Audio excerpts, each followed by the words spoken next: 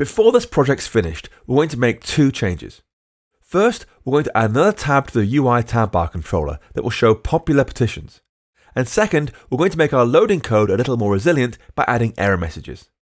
As I said previously, we can't really put the second tab into our storyboard because both tabs will host the same viewController class, and doing so would require us to duplicate the viewControllers in the storyboard.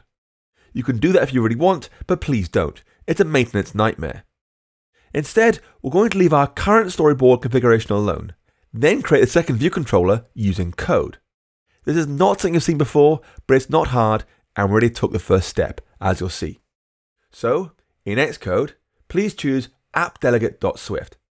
This file's been in all our projects so far, but it's not one we've had to work with until now. It controls the way our application responds to system events, such as when the app's launched, or it's gone to the background, or as someone shared a file from another app into our app. You'll see in there, we have this method called didFinishLaunchingWithOptions. This will normally be at the top of the file, and it's called by iOS when the app's finished launching and you're doing last-minute configuration. We're going to hijack it to insert a second viewController into our tab bar. Now, we already have this sort of return true line in there, but we're going to add some code before there, just so this comment is saying override point for customization. In here, we're going to say, if let tab bar controller equals window dot root view controller as UI tab bar controller, then let storyboard equals a UI storyboard with the name being main and the bundle being nil.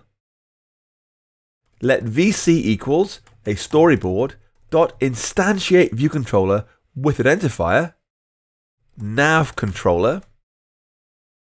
Then vc.tabBarItem equals a UITabBarItem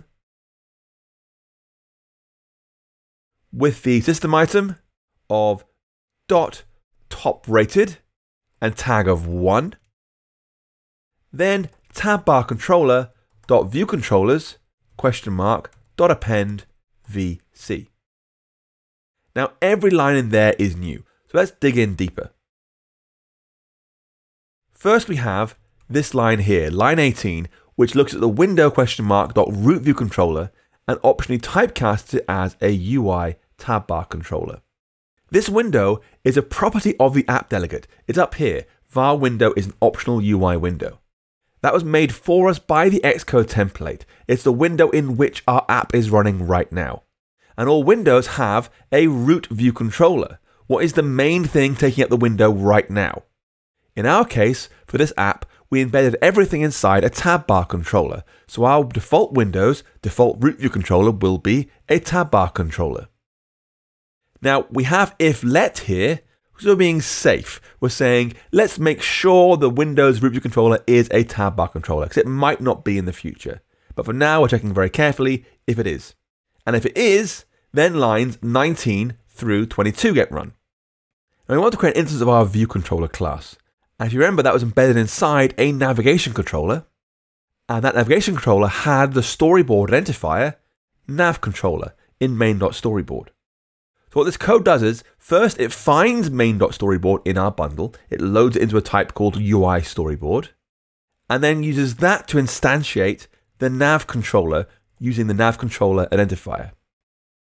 We then attach a tab bar item to that view controller, to the nav controller, using the top rated tab bar system item, giving it a tag 1. Now if you remember, we had the flag buttons, we had tag 0, 1 and 2 to identify them uniquely. Here, we have the same viewController class loading again and again and again, so we're going to identify those by having tag 0 and 1. That'll become important in just a minute. And then to show this navigation controller, we append it to the viewControllers array of our tab bar controller. So the code as a whole creates a duplicate viewController wrapped inside the navigation controller, gives it a new tab bar item to distinguish it from the existing tab, then adds it to the list of visible tabs. This lets us use the same class for both tabs without having to duplicate things in the storyboard. Now, this tag 1, that's there to the tab bar item, gets an easy way to identify which view controller is which when they're both backed to our same class. Remember, both tabs have a view controller, the same view controller class Xcode made for us with a template, which means the same code's executed. Right now, that means both will download the same JSON feed, which makes having two tabs pointless. But if we modify URL string in viewcontroller.swift, we can fix that. So I'll go there now, and you can see up here in view.load, we have let URL string equals this hardcoded URL here. Instead, I'm going to say let URL string is some kind of string. Then, if navigation controller dot tab bar item dot tag is equal to 0, that URL string will be the string we have already. Otherwise, we're going to use the top rated stuff. We're going to say URL string is equal to https://api.whitehouse.gov/v1/petitions.json signature count floor equals how many signatures it should have to be shown in this list. I'll say 10,000. Ampersand limit equals 100.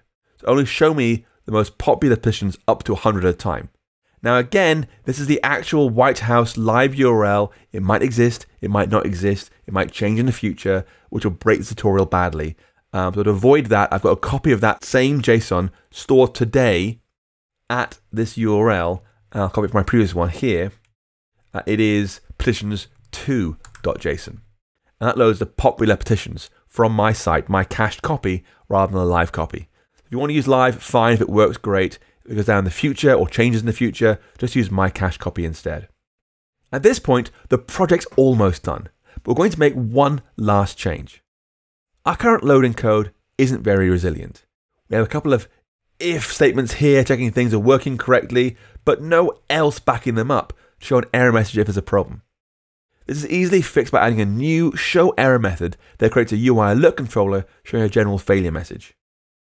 So we'll say func show error, let AC equals a UI alert controller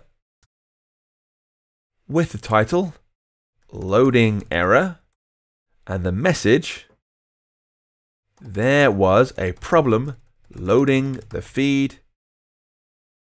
Please check your connection and try again. Preferred style, I'm going to say .alert.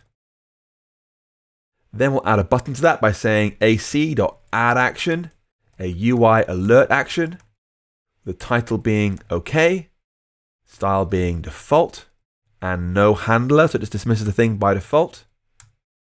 Then present AC animated true. So there's nothing too surprising in this show error code. So now we can adjust our JSON downloading and parsing code to call this error method everywhere a condition fails. Like this. We have if let data equals try data, parse JSON, else show error.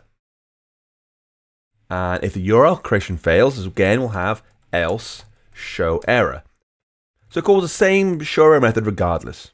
Alternatively, we could rewrite this to be a little bit cleaner by inserting return after the call to parse. This means the method would exit if parsing was reached. So if we get to the end of the method, it means parsing wasn't reached and we can show the error instead. So instead, I'll get rid of this else block here and say return, like that. End as soon as parsing's worked. Then afterwards, get rid of that else and just show an error regardless. Because if we get to that point, we know that parsing's failed or URL creation's failed, something's failed, so we should show an error. Both approaches are perfectly valid, do whichever you prefer. Regardless of which you opt for, now the error message is shown when the app hits problems, we're done.